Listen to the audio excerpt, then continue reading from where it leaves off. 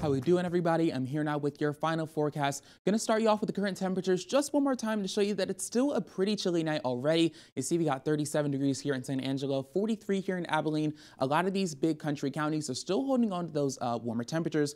Some places still in the 40s. You see up to 44 degrees here in Breckenridge. Even down south, you see 47, 44 again in Junction, but it's starting to cool down in a lot more places. You see 37 as well down here in Mason, 39 degrees in Merton. It's gonna continue to be a pretty chilly night, not as bad as we saw last night, but still pretty cold in many places below that freezing level. You see we're gonna have about 30 degrees here in San Angelo, a little bit warmer above freezing here, 34 in Abilene, but even down to 25 degrees in Brownwood. It's gonna definitely be a cold night for everyone, so make sure you're taking those steps to protect yourselves and your family and your home. So what exactly is tomorrow going to look like? Well, those cooler temperatures are mainly gonna be during the overnight hours as we head into the morning. You see we're gonna have 33 degrees at 8 a.m., but by the time the sun comes out, temperatures will jump up pretty quickly. You see 46 degrees already by 10, and highs for tomorrow are going to be maxing out in the 70s, a few places in the upper 60s, but it's still going to be a pretty temperate day as we warmed up quite a bit from what we saw over the weekend and even today. So something else to also be looking at is that we're going to be seeing some strong winds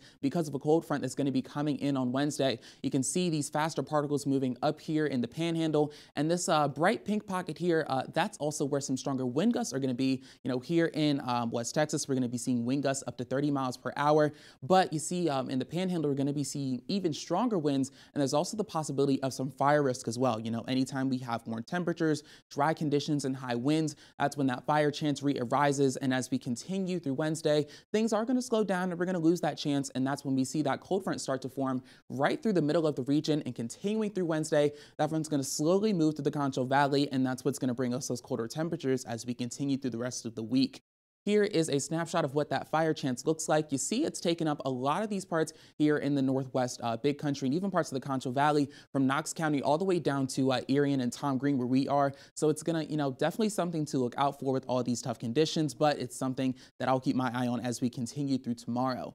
Now, over these next couple of days, we're going to be seeing quite a roller coaster of temperatures. You see 70 degrees tomorrow, but a series of cold fronts on Wednesday and Thursday are going to continually drop temperatures. You see we'll hit the 60s by Wednesday, even down to the 50s on Thursday. But as we get into the weekend, we will continue to rebound with temperatures, even back up to the 70s as we get into the weekend. But it won't last for too long because another cold front will come in on Sunday. You see there's almost a 10-degree difference between the 2 days, and we are going to see some cloud cover come in as we start out the weekend. But overall, let's do our best to enjoy this week despite some pretty chilly temperatures.